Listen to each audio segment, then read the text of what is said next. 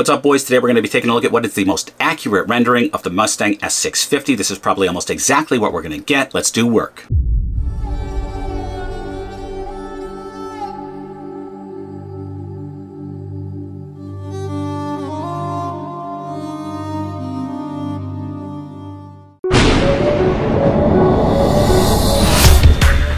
Yes, I'm wearing glasses again because I want to spare you guys from this. I have a bacterial infection in my eye. So anyway, we're going to be talking about the S650, why I love it, why I hate it. Firstly, if you like Mustangs, motorcycles, and man tech, please hit that subscribe. If you like this video, please hit that like button and please leave a comment. It really helps the channel. Y'all are awesome. Formalities out of the way, I'm commenting on a Car and Driver article here. We'll take a look at it together on the new S650, and I think they're spot on with their analysis and illustrations here. Car and Driver also is a reputable source of information. This seems to match up precisely to the test mule that we've been seeing, sans the black and white polka dots, and I think they're pretty accurate that this is almost exactly what we're going to get. So we're going to be candid, fair, and balanced here as always. Firstly, Car and Driver suggested we may have a release date of April 17th, 2023, the day the original Mustang bowed at the 1964 New York World's Fair, and I think that makes a lot of sense. So we could be seeing this Mustang as of April 17th. I think we have to accept that this is exactly what we're going to be getting right here.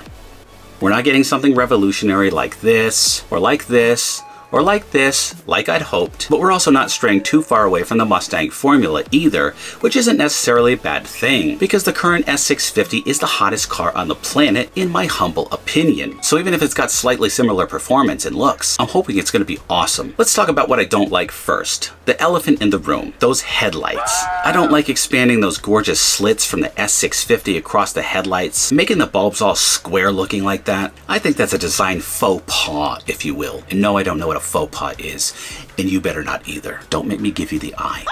Anyway, I don't like those three little square headlights. It's not beautiful. Maybe it'll grow on me when I see it in person, but otherwise, aftermarket, prepare to mobilize. I don't like this hood slit right here. Now this is just a render, but if it looks anything like this, it's not aggressive enough for me. I want more muscle up front and a big aggressive mouth on that hood to devour the air to feed that V8 beast that I'm hoping is under this hood. I'd like a more aggressive hood. Aftermarket, take note, you've got work to do. Anyway, but that's what I love about Mustangs. The aftermarket is so awesome, arguably better than any other car's aftermarket. So we can tweak this Mustang to overcome Ford's injustices of design. I'm not saying I hate this front end, I'm not. I've seen bad front ends.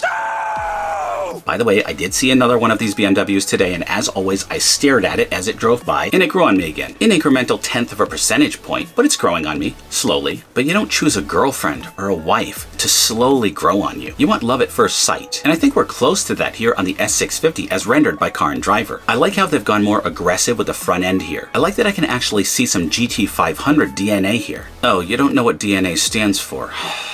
Okay, in layman's terms, that means I'm going to explain it to you so you understand it. DNA means detoxified naturally aspirated acid. Duh.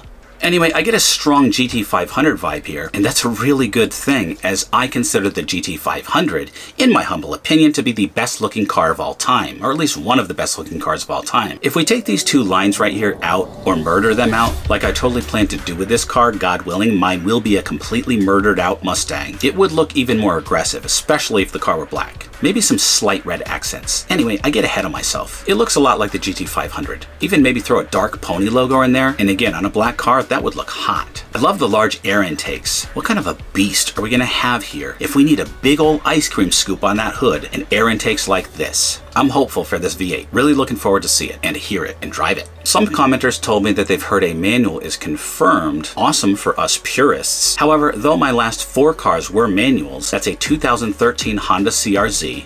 What? I was going through a phase.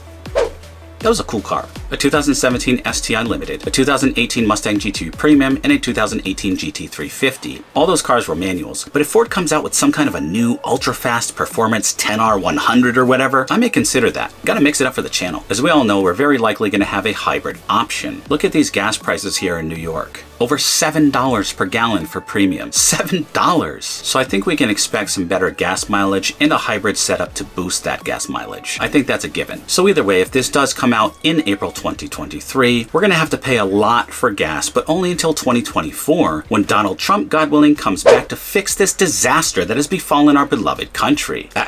If that triggered you, please calmly leave facts in the comments below on how the current administration has bettered our lives. I kid, my leftist friends. That's an oxymoron. I'm just kidding. But seriously, the country is burning down around us. Anyway, we know the interior of this car will have a major makeover. I'm not going to go into that in depth here because Xander 13 has already done an in-depth analysis on the interior.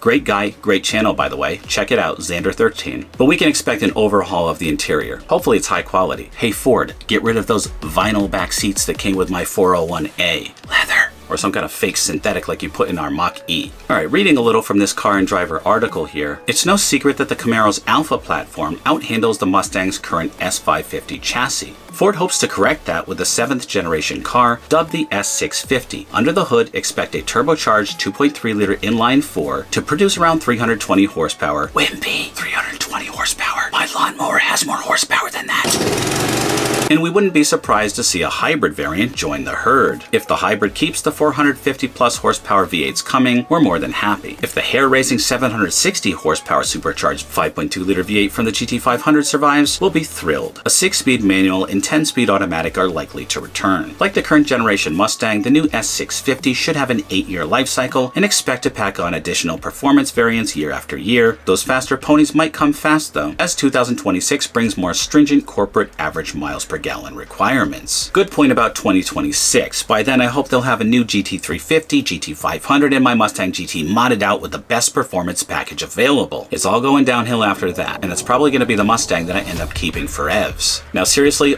an all-electric country isn't happening anytime soon, as you'll see in my next video, because the country can't handle it, and it's too inconvenient. But it is coming. After this segment, I'll give you a little preview of that video here with my Mustang Mach-E, so stay tuned for that if you're interested. So in summary, I am really liking this car so far. A couple of little tweaks here and there. Like I said, remove these lines here, make that front scoop a little bit more aggressive, paint the car black, and I think you have a pretty sexy car here. It's definitely more aggressive than the front end of the current S550, and I like this direction, especially once you put some performance packages on with that more aggressive front splitter and putting a spoiler on the back. I think this has the potential to be a very good looking Mustang. If I know Ford, it's going to perform better, it's going to be faster, more powerful, and given the industry, it's probably going to have a little bit better gas mileage. I did get 16 miles per gallon in my GT350, but I was driving hard. I'm expecting maybe 30 out of this one, but I will also be driving hard, so probably in the low 20s. I do really want to see this in black and maybe put some red over the top stripes on. Together with a performance package and rear spoiler, I think this is going to look hot. I'm actually hoping it looks like this, unless they do tweak those headlights a little bit. So picture this car, murdered out, red, classy, over-the-top racing stripes, blacked out emblems, red dot between the 5 and the .0. I am starting to salivate over this. So yeah, in summary, I'm excited for this. I think it's looking good. With a couple of tweaks here and there from the aftermarket, I think it'll look great. Now I'm just waiting on those performance numbers, boys. Ford better be over 500 horsepower and a lot more torque than last time. But in the meantime, let me know what you think of the new S650's design. Will you buy one? Why or why not? Let's discuss in the comments below. And until then, always remember the motto, always be kinder than necessary. And I'll see you in the next one. Excuse me, I burped. It happens. Get over it. I love you guys.